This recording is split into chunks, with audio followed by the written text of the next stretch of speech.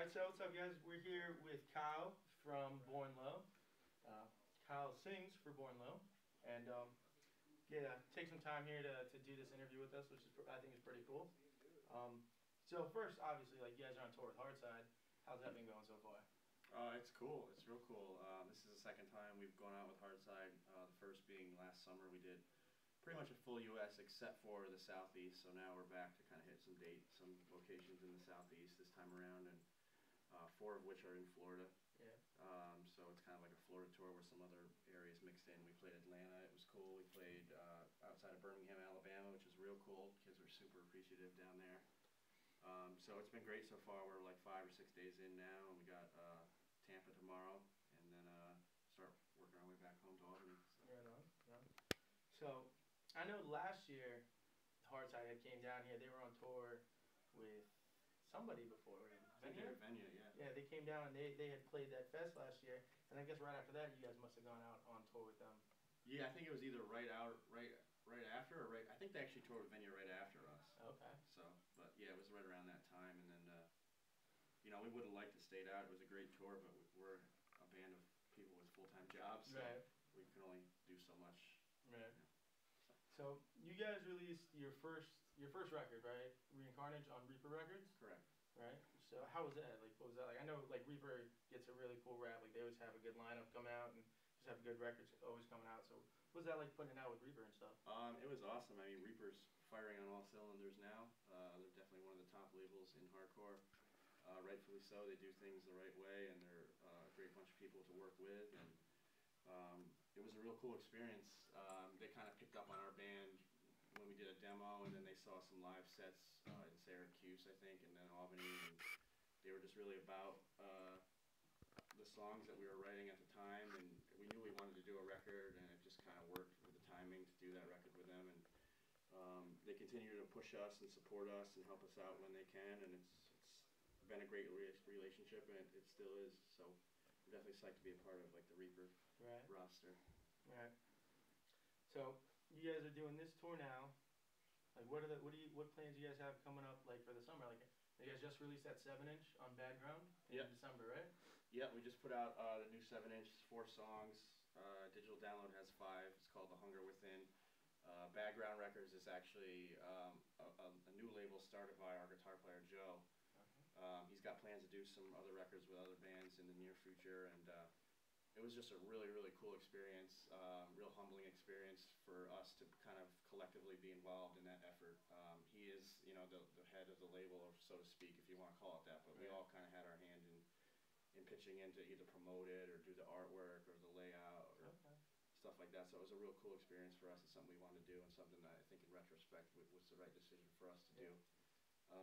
As far as plans this summer, we have some things coming up, fest related, that we can't really speak on yet, but there are a few things that we have confirmed. Playing Breast Fest in Wilmington, North Carolina, second week of May. Before that, we got a pretty big show in Richmond with some of the bands that are also on Breast Fest. That's the Friday, I believe it's May 11th, and then Breast Fest is the 12th. Before that, we're doing Heart Fest. It seems like we're doing all the Body Part Fest, but that's in Ottawa, right outside Ottawa, Canada. Right. It's like a 3-day fest with some pretty diverse lineup of bands. Yeah. So we're doing those 2 things. We got some other things later on in the summers. Like I said, that really haven't been announced, so I can't really speak on. And then, we'll go from there, pick up from there. Just trying to take it one tour at a time. You know what I mean? So. But I mean, I think it's cool when bands are constantly like playing shows and constantly touring. Like it shows that like a lot of like band is real serious about what they're doing, and not in the sense that like obviously no one is in hardcore to make any money, but you guys know that like people obviously enjoy your music, and like the fact that you guys go from Albany, New York. I mean that's not like 2 states over. You know what I mean? Like the fact you guys come down here and go out west and do all that kind of stuff.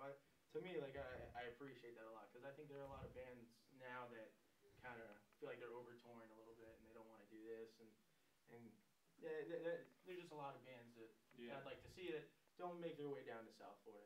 So whenever like bands I really enjoy like come down here, it's always like a real treat for me. That's cool. Yeah, I mean we always the objective for us is to do as much much as we can with the time that we have available to us. We're not a full-time band. We probably never will be. We do this because it's fun for us, and we want to be a part of something for us. We want to create something for us and by us to fuel ourselves, so to speak.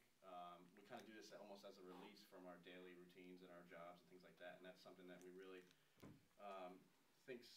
think that it's sort of kind of taken a backseat in recent years. At least the emphasis on being involved in the hardcore scene as an outlet and as an escape from the outside world of your job or your fucking school or people coming down on you, things like that. It's kind of, we feel like it's kind of been like a lost element to the scene because there are so many full-time bands. Right.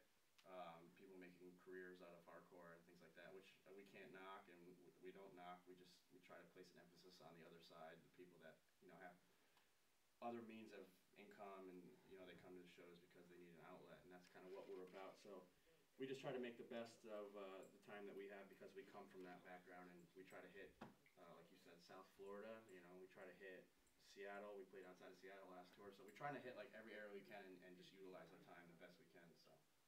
Yeah, and I think that's awesome. Like again, it's just I'm very appreciative of bands that make their way down here. Especially bands that like I've never seen and that I'm really into. You know what I mean? Like obviously you guys being case in point in this one. Yeah. But I mean, I guess like really like you talk a lot about like the outlet of the scene and all that stuff. Like what got you into hardcore? Like what was like the thing for you? I mean, really, it's almost kind of cliche, I'm sure, but I got into hardcore the same way a lot of people probably did, through friends. It only takes one person to kind of discover, the underground music scene, and then it kind of just explodes or, blossoms from there, however you want to really call it. But, I was growing up in high school, and I had a lot of older friends at the time that were into like punk rock and stuff like that, even like the bigger punk rock bands and stuff like that. And then, they progressively got into heavier stuff or harder stuff or more underground or obsolete things. And I kind of just followed in their footsteps from there. But, I just, just not meshing with like the average kid in school. And it just kind of, I latched on to the older crowd of kids that were going to shows at the time, and it just kind of took off from there. And I did bands in high school, local bands, stuff like that. And, just been going ever since, I guess. So. That's it. I think that's the same story for a lot of us, and I think that's what's so cool about hardcore is that like a lot of us like the same thing, like didn't fit in here, didn't fit in there, and come to your first show or like get your first whatever comp tape from somebody, and there's a few bands on there that are that really catch your eye, and just go from there, and that's probably like my favorite aspect of hardcore is that like it's just such like it really is like a community. Yeah. And it's cool that like like you can go you come all the way down from New York, and there's people here that like are genuinely excited to see you, and they know your songs and like going off and having a good time. I mean, definitely an amazing feeling for us. We couldn't be happier than to see a bunch of kids come out on a weeknight and go off, and fucking some kids know the words, and it's definitely an awesome feeling at the end of the night. So we're definitely happy to be here. So you have how many more dates left on this? How many more Florida days left on this tour? You guys play Tampa tomorrow? Yeah, we played Jacksonville last night. That was cool as hell. And then we played obviously Pembroke today, which is sort of like Miami, I guess, right? Well, some people say yes. Some people be like, Broward. To me, it's all the same. Yeah. I live down in Miami, so this is like it's like a 45-minute hour drive for me to come up here. Yeah. But it's the same shit to me. Yeah, we play Tampa tomorrow, and then we play Panama City. On the panhandle there, so.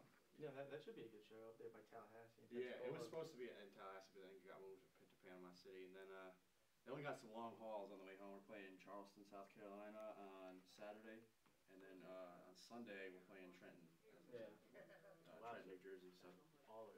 Man. Yeah. We kind of did the same thing last tour. On our way home, we were fortunate to pick up last minute like 2 awesome shows. The tour officially ended with Hardside last summer in San Antonio, which is their hometown. And we were, before we had left for tour, we pretty much had planned on just like driving from San Antonio to New York over the span of like maybe a day and a half or 2 days.